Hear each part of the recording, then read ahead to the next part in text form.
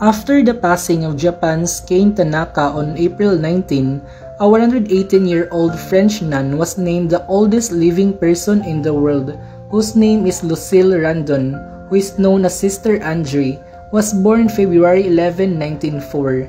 She lives in France and is now officially the oldest person alive at 118 years, according to Guinness World Records.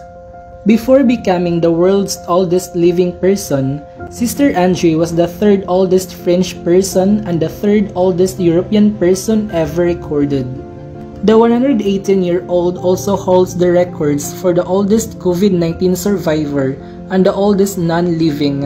In her long career of service to society, she has worked as a teacher, a governess, and even looked after children during World War II.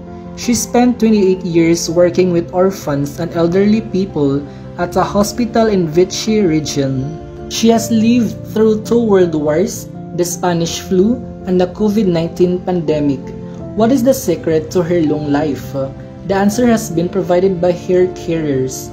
Nothing is out of the ordinary. Her day starts with breakfast and morning mass, says her carer.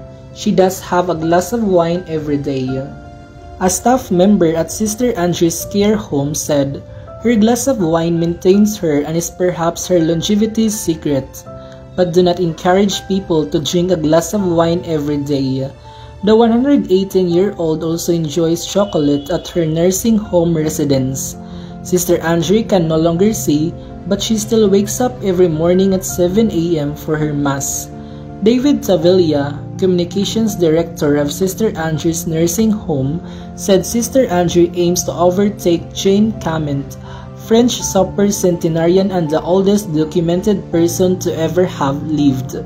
She was the only person verified to have lived to the age of 120 and beyond. This is Armel, by the way. Thank you for listening.